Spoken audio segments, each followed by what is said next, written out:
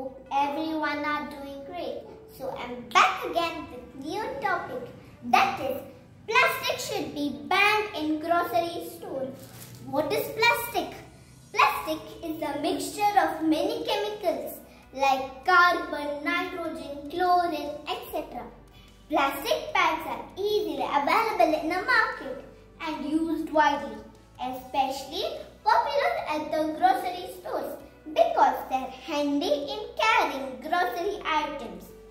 So there are three important pollutions caused by plastic: air pollution, land pollution and water pollution. Air pollution.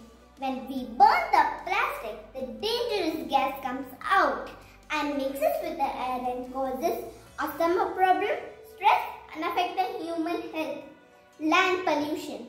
When we throw the plastic on the land, it never melts and it releases many harmful gases in the soil and land becomes infertile. Hence, it affects the flora. Water pollution.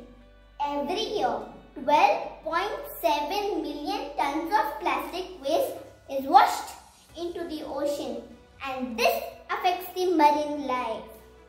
So let us all promise that we have to stop using plastic bags. So instead of that, friends, you can use paper bags, jute bags and cloth bags and save our Mother Earth. And hope you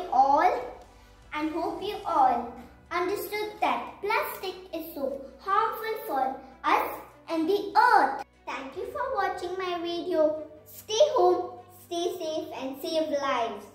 See you soon and please subscribe to my channel and click the bell icon. Like, share and comment. Thank you friends.